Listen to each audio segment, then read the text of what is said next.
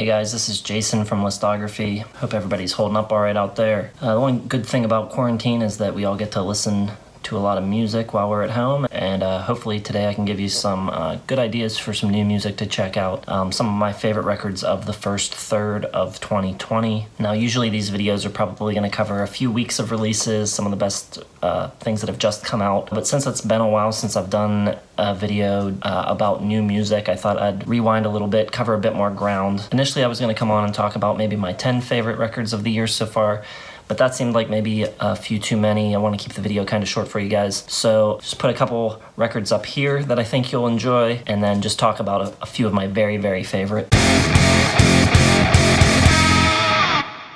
The first one I want to talk about is a record called The World at Night by Walter Martin. He's a former member of the Walkmen. He's been putting out solo albums for a little while now, and they're all really good, but this one especially really struck me as a step forward for him in terms of his songwriting. His songs are funny, they're sad, they really encapsulate a broad range of emotions and really, I think, do a great job of capturing what it's like to be a human, and it's a great record for these times that we're in right now. The instrumentation on it is great as well. Couldn't recommend it enough. The second record I want to talk about is called Starmaker by Harper.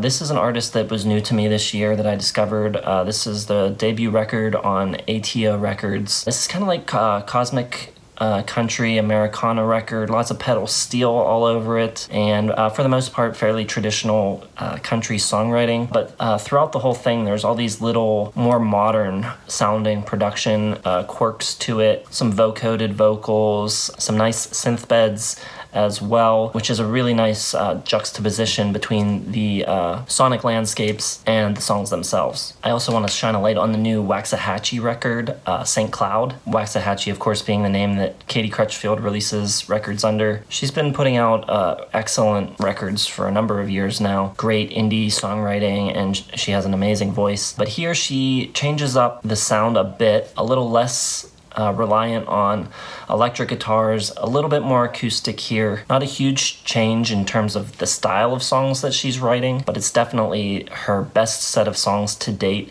and the slight tweak to the production really lets the quality of those songs come to the forefront. I think this is easily her best record so far. And last but not least, I want to talk a little bit about Daniel Romano, who is one of my favorite songwriters right now. He's had an absolutely unbelievable decade. If you're not familiar with his music, I highly recommend diving into his back catalog. He's got a lot of albums. He's already put out 4 records, 2 studio albums, an EP, and a live album just since the beginning of this quarantine. He put out 3 records in 2018, and he put out my favorite record of 2017, Modern Pressure. So there's really a lot to get into with him. Like I said, he's put out a few this year already, including Visions of the Higher Dream, which is more of a rock record, kind of in line with 2017's Modern Pressure. He also put out an EP called Super Pollen, which is a little more aggressive, sort of punkier, kind of in line with his side project Ancient Shapes. And then he released a record just today, which is more country, lots of pedal steel, great songwriting. Feels more like the natural follow-up to 2015's If I've Only One Time Asking. But specifically the album that I really want to talk about today is the live album called OK Wow. This is one of, if not my very favorite